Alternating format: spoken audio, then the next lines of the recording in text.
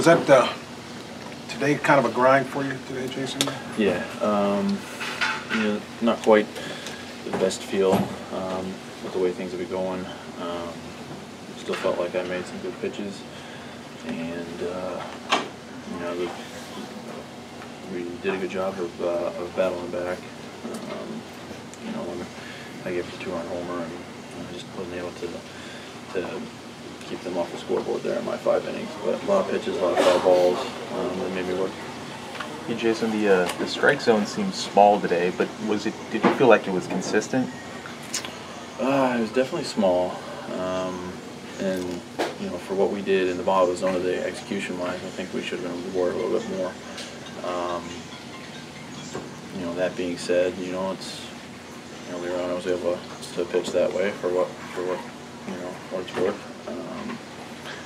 But you know, it's tough when in big situations when you make a pitch and it's not called a strike, it can change the outcome big time. So obviously we got to continue to make pitches, and we weren't able to do that today. Was the pitch before the home run ball one of those that you thought you had as a strike?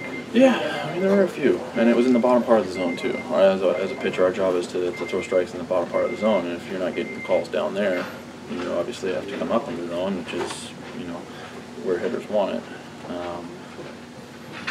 Yeah, it was tough today. I felt like we made a lot of good pitches and didn't really get the strikes, but for whatever reason, you know, they were able to be on time when we made a mistake. So that's still on us to make better pitches.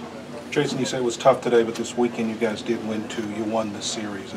That is a positive, although it wasn't today. Can you talk overall just about how the team's performing and winning the series? Yeah, we're playing great ball right now. It's frustrating today with the way this one worked out, but I mean, we got ourselves right back in the thick of things. We should be proud of the work we've done over the last month. And you know, it's one game today, off day today or tomorrow, and you know, we'll kind of just take a breather, get ready to go see Detroit, and you know, continue what we've been doing, which is playing good baseball.